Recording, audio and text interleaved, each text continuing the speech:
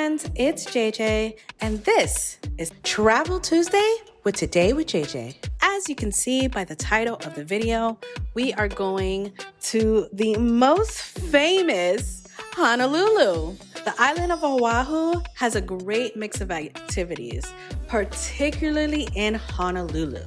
But no trip to Oahu would be complete without visiting some of the island's world-renowned beaches. The city of Honolulu falls roughly into three areas that include Waikiki, downtown, and Pearl Harbor. As I state in all of my videos, please check the entry requirement into the island of Hawaii. If you haven't seen my last two videos, my Big Island video or my Maui video, you will have to do specific steps in order to get into the islands of Hawaii, or you will not be permitted in. But don't worry. I did make sure to put a link down in the description below of the website that you need to go to, and after you get those done, where to upload your test results. So here are the 10 amazing things to do in Honolulu, Hawaii. Number 1 on the list is Waikiki Beach. 19th century Hawaiian royalty used to come to the Honolulu neighborhood of Waikiki to relax and surf. That's because this area's famous beach is the go-to spot for its soft, honey-colored sand and the high waves that lap the shores during the winter months. But you don't have to be a surfer to appreciate Waikiki Beach. Just lie back on the beach towel, relax, and gaze up at the majestic Diamond Head State Monument in the distance. When you need a break from the beach itself, there are scores of shops and restaurants lining the adjacent Kalakaua Avenue. The street is home to some of the world's most exclusive designer boutiques, including Cartier, Coach, Hermes, and Louis Vuitton. Many of the best Oahu hotels also overlook Waikiki Beach. Number 2 on the list is Pearl Harbor. Visiting Honolulu will not be complete without a visit to Pearl Harbor, where the infamous Japanese attack in December of 1941 killed over 2,400 people and forced the U.S. to enter World War II. Pearl Harbor is a National Historic Landmark and also an active military base. Organized tours will take you to important sites such as the battleship, the USS Missouri, the site where the Japanese surrendered, the USS Arizona Memorial, the Pacific Aviation Museum Pearl Harbor, the USS Bowfin, where you can get a glimpse of life on a World War II submarine, and the Pacific Submarine Museum with its indoor-outdoor exhibits. Number 3 on the list is Diamond Head State Monument. The most recognizable of Hawaii's natural landmarks, Diamond Head has a distinctive profile. Located on the eastern portion of Waikiki's coastline, this historic peak was once an important part of the island's coastline defense.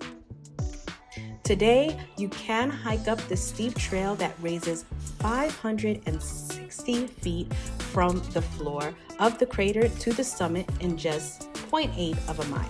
At the summit of Diamond Head Crater is an enormous lighthouse built in 1917, as well as bunkers and the fire control station that controlled artillery for Fort Ruger and Waikiki. The reward for the challenging uphill hike is the amazing panoramic view of the shoreline below. If you're planning on making the trek, you should be well prepared with water and a sturdy pair of footwear.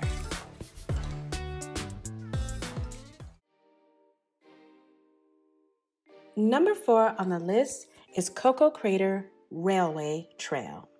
If you're able to conquer the 1,050 steps of the Cocoa Crater Railway Trail, you'll be handsomely rewarded with breathtaking views of Honolulu's shoreline. The stairs are actually railroad ties that were once used by a military tram that carried supplies and personnel to the outlook and bunkers during World War II. Because of this, many of the steps are very tall and steep, and the path's only level stretch is a bridge that spans a 40-foot drop. You should consider hiring a local guide who will give useful pointers to help prepare for the journey and provide a narrative about the site's history. If you're not up for the climb, the Cocoa Crater Botanical Garden is a great activity. It's accessible by a 2-mile path that loops through 60 acres of endangered and rare plants. A printed map and tour are provided at the gate, and there is no charge to walk among the garden's desert landscape that includes arid plants native to Hawaii, Africa, and Madagascar. Number 5 on the list is Iolani Palace. Iolani Palace is an impressive neoclassical building that was completed in 1882. Now restored to its former glory, it is the official residence of Hawaii's monarchy and is a great place to experience Hawaiian history. The palace was a residence of Hawaii's royalty until they were disposed by the American settlers in 1893. Then served as the state capital until the modern one was constructed in 1969. The palace was restored in the 1970s and opened as a museum in 1978. The interior has elaborately carved wood paneling made of native woods. The throne room still has the original carved throne and chandelier, and the facade is adorned with stained glass and elaborate decorations. Number 6 on the list is Lanikai Beach.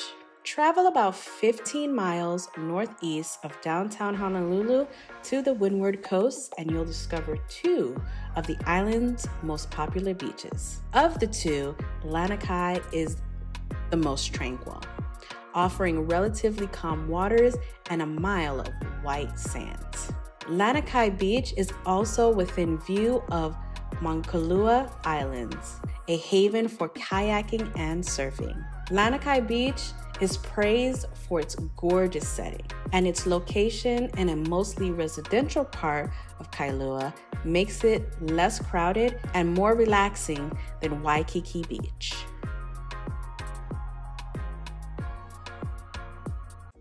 Number 7 on the list is Bishop Museum and Planetarium.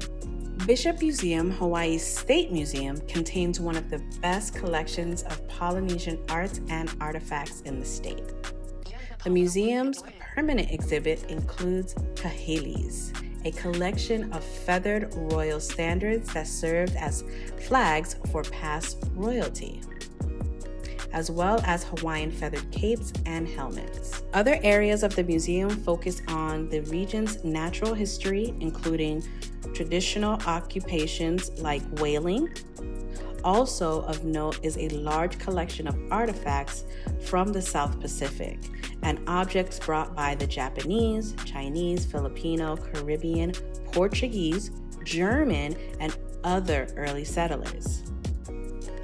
The museum is also home to the J.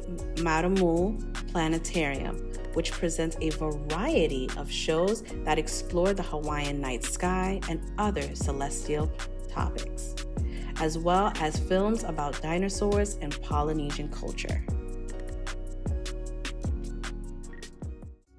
Number 8 on the list is Manoa Falls. This approximately 100-foot tall waterfall, which sits 5 miles northeast of downtown Honolulu, is easily accessible. All you need is the proper footwear, insect repellent, drinking water, and stamina to hike about 1.5 miles on a well-worn path.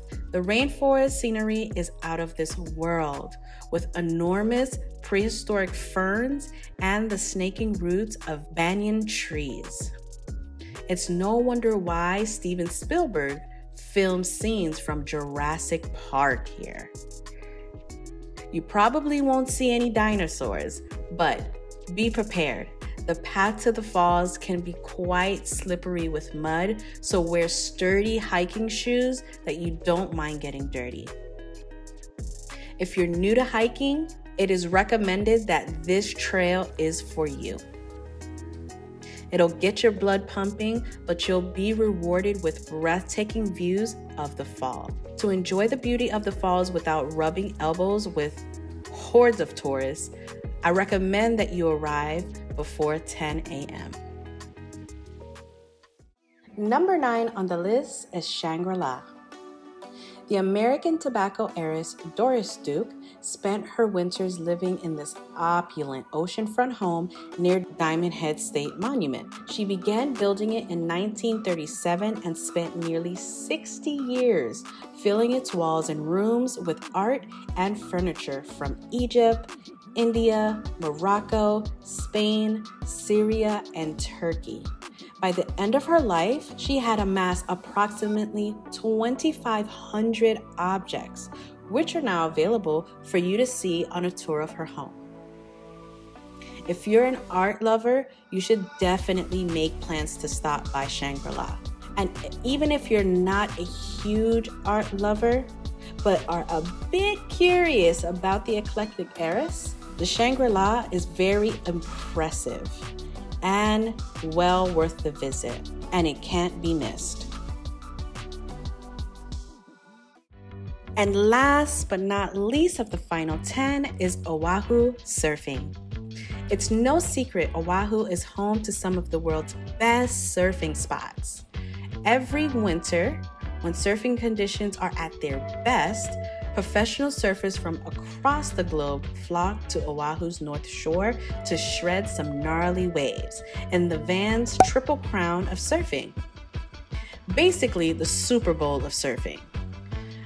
The Triple Crown takes place in November and December when massive swells roll in from the stormy northern Pacific Ocean. But you don't have to be a pro to hang 10 in Oahu. There are plenty of surfing schools that will take you from a grom, which is local slang for surfing newbie, to a big kahuna in the course of a day. Best of all, no one will laugh at you if you wipe out. And more than likely, you will.